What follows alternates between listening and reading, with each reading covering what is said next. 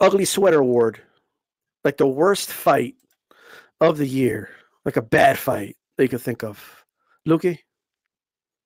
Two come to mind: Canelo versus Golovkin, when it was two rich old guys sparring for a lot of money, and you could tell that they were fighting for a lot of money, and neither really seemed to care about the outcome. Golovkin seemed like he was checking his 401k and his Vanguard money market account more so than being in the fight. Honorable mention goes to Abner Morris's fight against a random person. He was a good fighter. I mean, that is no disrespect, but it was a guy that 5 or 6 years ago probably wouldn't have been competitive with Abner Morris, and Morris went to a draw, life or death. And it was one of those things where it's like Morris probably shouldn't be fighting. All right. Joe Beeb, talk to us. Wow. Ugly Sweater. I'm going to say Deontay Wilder versus Robert Helenius. I just thought that fight looked fishy to me. Didn't look right. So I'm going to have to say that was an ugly fight. Are you leaning it's still like a bad look, or are you leaning it was legit? Wasn't legit. Like how like give me a percentage. Like how sure are you? About 99.9. You can't be 99.9%. It's impossible. I mean, I'm an outlier. Let me ask you this, Lukey, and I'm not trying to sway you or manipulate you in any way. But you've heard me talk about it and give my opinion on it.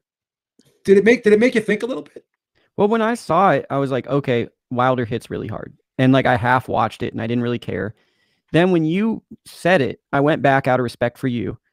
And like when you look at it, you're like, okay, I slowed it. So I got real nerdy, right? I put on my glasses. I mean, like I looked like I was breaking down the Zapruder film. Like I came over. What were the guys in the X-Files that hung out with Mulder?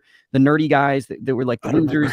And they like, if someone out there probably remembers it, but I was like in that world where I'm like, I'm hearing the X-Files music though.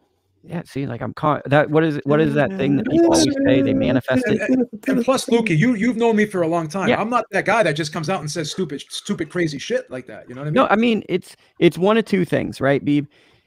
Wilder either hits freakishly hard to the point where like just he hits disproportionately hard, and I think he might just be hitting that hard, or this needs a serious explanation because it looked like a grazing blow. So the Wilder Helenius fight is the Ugly Sweater Award.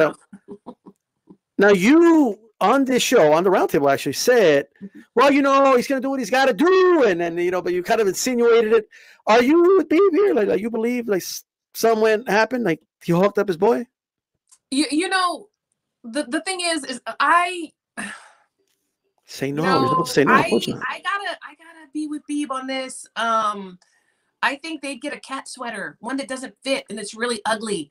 I didn't even bother with that fight. I saw little highlights here and there, but we talked about it. His sparring partner, they know each other. And he had to do this, to get back in. I'm with Beeb. Yeah, for sure. Al Moniz, thank you for that. Right, the Xmas Ugly Sweater, like the worst fight or performance of the year. I'll go recent, and once again, I might disturb some allies here, but Teofimo Lopez's performance last weekend or the weekend before, to me, that was ugly. Not the ugliest performance out there, but against expectations, I would just stay recent and go with that. Really quick, to go against Ryan Garcia. That fight was atrocious. Okay? I forgot about that. That was a bad fight. Yeah, I have no interest in seeing a dude that doesn't want to fight fighting. Right? I forgot about that one. I just don't get it. Can I take my back? I just thought of it, even the ugliest sweater ever. What's that? Jake Paul and Silva. Man, that was kind of a bad fight too. That sweater had holes in it. It's a lot of ugly like holes and tamale stains on it, right? Yeah. The good thing is it still has a tag on it, so you can return it.